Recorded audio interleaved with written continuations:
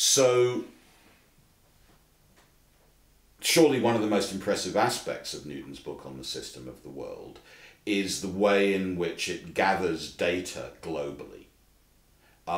This is where the numbers are, not just astronomical observations of comets, moons, satellites, planets, but also observations of the rates at which pendulum clocks beat, gathered typically by French travellers to the equator, Richet's expedition to Cayenne in Guyana in 1672.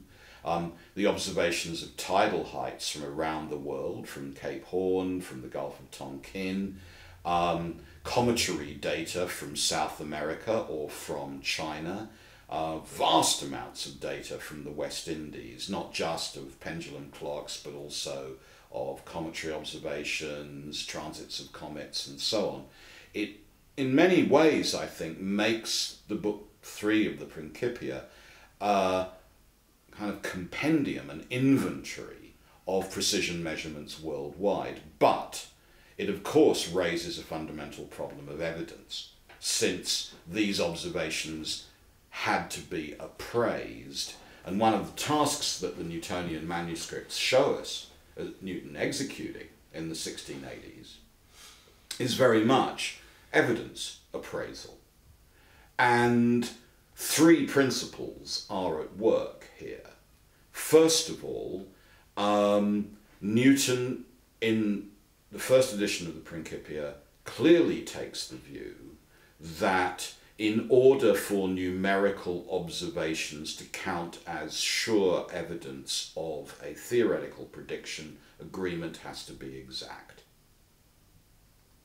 He's not prepared to tolerate much variance in observational data between prediction and observation. So a great deal of work is done already in the middle of the 1680s, and then even more so in the successive projects of the 1690s, the 1700s and the 1710s, as successive versions of the Principia are developed with his collaborators like Richard Bentley, Roger Coates, Henry Pemberton and others, to make the derivations of quantitative estimates from his theory match precisely the observational data which he's gathered from these far-flung sources. In that sense, it seems as if he lacks a theory of tolerable observational error distribution. So he's prepared to manipulate, to put it no more strongly than that, the kind of numerical prediction he gets from a theory, for example, about the moon's place, or the height of tides, or the length of pendulums, and thus the shape of the Earth, so that the agreement between prediction and observation is far, far beyond the tolerable error estimates of the kinds of observations that were being made to many significant figures. And that's very striking. But secondly, he is also absolutely prepared to engage in complex qualitative judgments of observers' reliability. So if data needs to be thrown out of his data set, it will typically be thrown out on the grounds of observational incompetence or failure of one sort or another.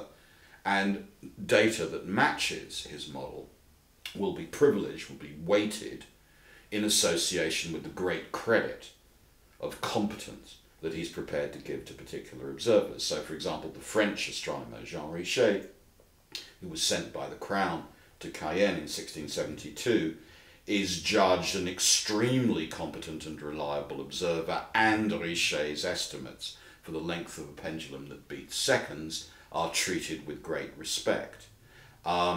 Similarly, data on the heights and tides from observers who give numbers that don't fit the model that Newton has are excluded, typically on the grounds of observational incompetence or failure. So there's an implied economy of observational trustworthiness there, which overlaps with, but is not the same as, judgments of social status. It's not a question simply that observers of an elevated social station are therefore more credible. That's not what we see in the Principia. And finally, perhaps most strikingly, he's prepared constantly to rework this set of calculations.